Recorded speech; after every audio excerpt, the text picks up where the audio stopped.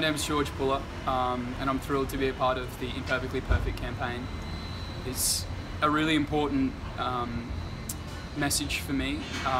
Mental health is something that has affected people around me, people that I really care about and love, and it's a really delicate, tricky issue because it comes in a lot of disguises. And particularly in this country, mental health for young men is a huge issue, and it's something that I feel important to talk about and to bring to light, and really privileged that I have the opportunity to work alongside all the other wonderful people that have been part of this campaign. I think mental health is something that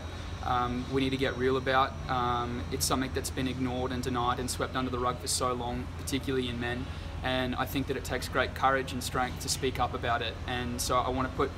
my money where my mouth is and put my foot forward and be a part of something that is spreading that message and showing that it's actually courageous to speak up and to be open and to be vulnerable, and that there's great strength to be found in vulnerability, and that it's so important in life to be open and honest, and to remind yourself and to be reminded that nothing is ever that bad that we can't talk to someone about it and it can't be fixed. So if you're out there and you haven't directly been affected by mental health,